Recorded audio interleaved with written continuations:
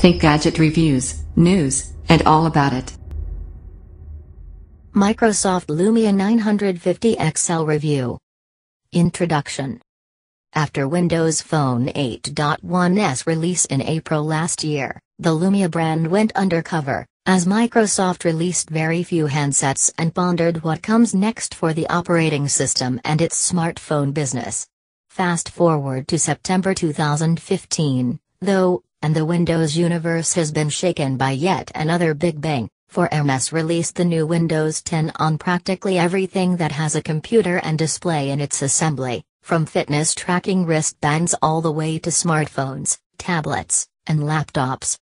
The launch of W10 on mobile was spearheaded by two all-new handsets, the 5.2-inch Lumia 950 and the 5.7-inch Lumia 950 XL. The latter is a high-end phablet that's, without question, the most powerful Windows smartphone ever released. But there's an uneasy question casting its shadow over the 950 XL, despite its perceived aura of excellence emitted by a promising spec sheet, an ambitious camera setup, and the novelty of running Windows 10. Can this device gain back the mind and market share lost by the operating system during its year of restrained, sporadic activity? Find out in our review. Design. An uninspired look and feel that isn't fit for a high-end smartphone in this day and age. Let's get this out of the way. The Lumia 950 XL has to be the single most nondescript high-end phablet released in 2015. Representing pure function over form, the handset has a conservative plastic body that's about as attractive as your entry-level Windows laptop nowadays. There are no decorations of any kind, which makes for a clean, but incredibly dull look. Upon a closer examination, we notice that the removable back panel won't detach itself fully in some places, and also gives in when pressure is applied. This is a cheap build that's out of line with what one may expect from a $600 smartphone.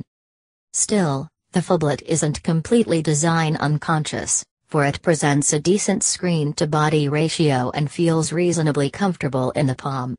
But the volume and power keys, placed right, have sharp corners, feel mushy, and are just bad. Moreover, the Lumia 950 XL is rather top-heavy, but on the upside, there's a dedicated camera shutter key, which will come in handy for avid photographers.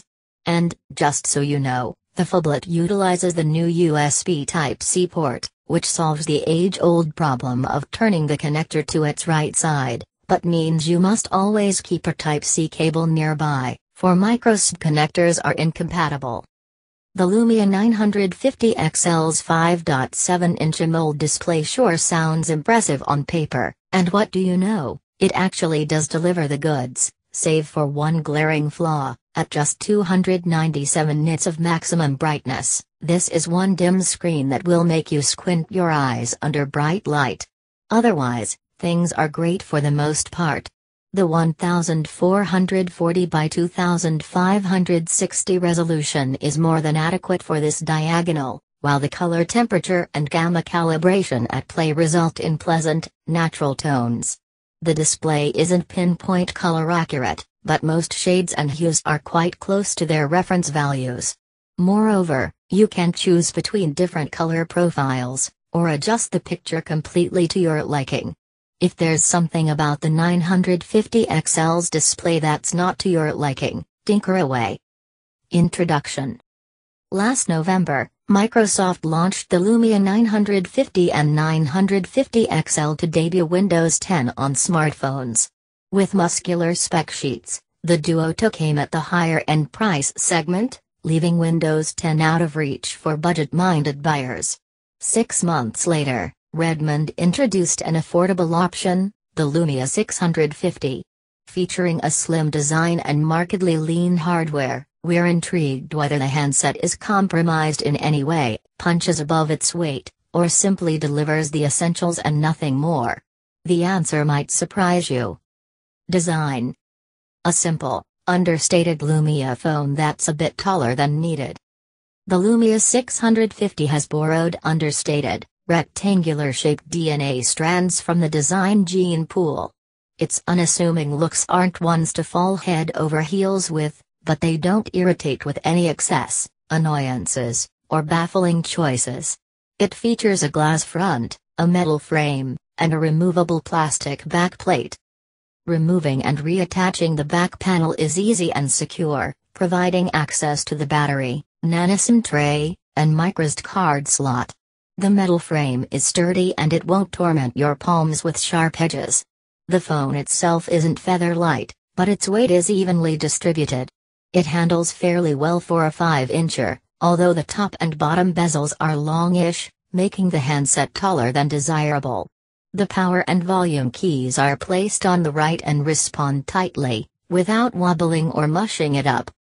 As a whole, build quality is solid on the Lumia 650, although the utilitarian look won't win fashion awards. Short in some aspects. Images look crisp and colors are reasonably accurate right off the bat, save for the seriously skewed greens. Thankfully, the phone lets you tune the display's color temperature and color saturation to your liking, so tweak at will. The peak brightness output of 340 nits isn't anything to write home about, but using the Lumia 650 under bright light poses no issue. The minimum brightness of 5 nits is okay for not searing your retinas during bed reading. Viewing angles are fine, with no noticeable color, brightness, or contrast distortions. There's also an always-on feature that shows you the current time, date, and event notifications. As a whole, the display is of good quality. Introduction. Would you believe that it's already been 5 long years since Windows Phone 7 launched? Back then, we saw several manufacturers jump on board in producing devices that showcased Microsoft's mobile platform, but their impact on the market was marginal at best. Fast forward to the present day, and we only have a single entity leading the way, Microsoft itself. With the launch of Windows 10, however, Microsoft has an ambitious undertaking to reinvigorate the interest in its mobile platform. Could it be too late, though? Well, Microsoft begs to differ, as its Lumia 950 has launched to promote the full arsenal and capability of the company's most advanced mobile platform to date. Entering the holiday season, we're already seeing a handful of quality smartphones vying for supremacy, so there's no denying that the Lumia 950 is attempting to penetrate a space that's heavily saturated. Without question, Microsoft is a legitimate force to be reckoned with, but the Lumia 950 needs a solid, heavy hand to swing the tide in Microsoft's favor. The package contains wall charger, USB Type-C to USB Type-A cable, getting started guide, warranty information. Design. It looks more like a prototype than a finalized product. We're a bit perplexed with the final decision regarding the handset's design, mainly because the handset lacks the style and premium workmanship that many other phones of this class exude. It looks more like a rough, first-round prototype than something that has been meticulously eyed over. Seriously, Microsoft could have opted for a more attention-grabbing look, considering that design is what helps in gravitating prospective buyers to a particular device. The choice of materials, in particular, is what gives the Lumia 950 the feel of a lower-grade Lumia model.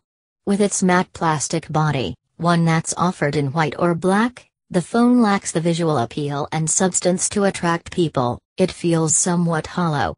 Unlike previous phones like the Lumia 1520 or 930, with their stylish and angular designs, the 950 simply comes off dull and boring.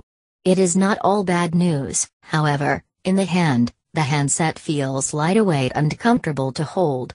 But in all fairness, if we're to peruse the phones on display in a store, we'd certainly overlook the Lumia 950 because of its subdued presence and underachieving design. As many previous Lumia models, the 950 features a dedicated shutter key on its right edge, and we do appreciate having it at our disposal. It gives us quick access to the camera app and comes in handy when snapping photos. Other notable design choices include the new USB Type-C port. As the connector is reversible, the charging cable conveniently goes in either way.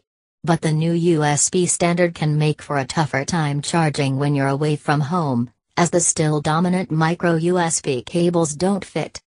At long last, Windows on mobile has ushered into the Quad HD era, and we're gladly accepting of this reality.